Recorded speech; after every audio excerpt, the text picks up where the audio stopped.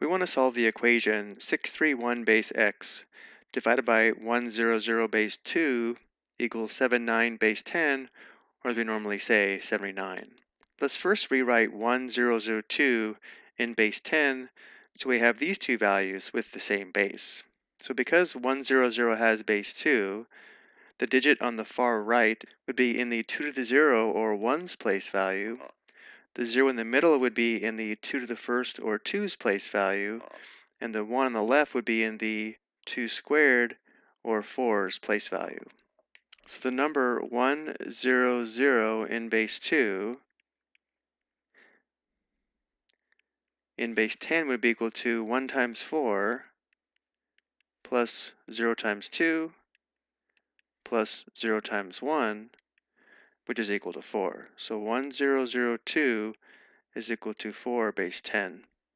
So let's rewrite the equation as 631 base x divided by 4 base 10 equals 79 base 10. And now let's isolate 631 base x by multiplying both sides by 4 base 10. So we'll multiply the left side by 4 base 10. If we want over 1, we'll multiply the right side by 4 base 10. So notice on the left side, 4 divided by 4, or 4 base 10 divided by 4 base 10 would be equal to 1. So now we have 631 base x on the left. On the right, we have 79 base 10 times 4 base 10, or we normally just say 79 times 4, which is equal to 316. So the right side is now 316 base 10. So notice how to solve for x here, we want to determine what base 631 would have to be in to be equal to 316 base 10. Let's first determine if x, the base of 631, would have to be larger or smaller than 10. We'll notice how we have 361 in base 10, so the leftmost place value is a 3 here, but over here the leftmost place value is 6. So because 6 is larger than 3, this tells us the base of 631 must be less than 10 if these two numbers are going to be equal. Let's try base 6 and see if 631 base 6 would be equal to 316 base 10.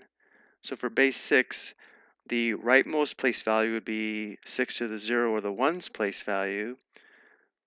The next place value would be 6 to the 1 or the 6's place value. And the next place value would be the 6 to the 2nd's or 36 place value. So if we have 631 base 6 in base 10, we would have 6 times 36 plus 3 times 6 plus 1 times 1. So we have 631 base 6 is equal to 6 times 36 equals 216 plus 3 times 6 is 18. Of course, 1 times 1 is 1. So we've discovered that 361 base 6 is equal to 216 plus 18 plus 1 equals 235 base 10. But we want this to be equal to 316 base 10, which means x equals 6 is not the solution to our equation. And because 316 is more than 235, the base is going to be greater than 6. Let's try base 7.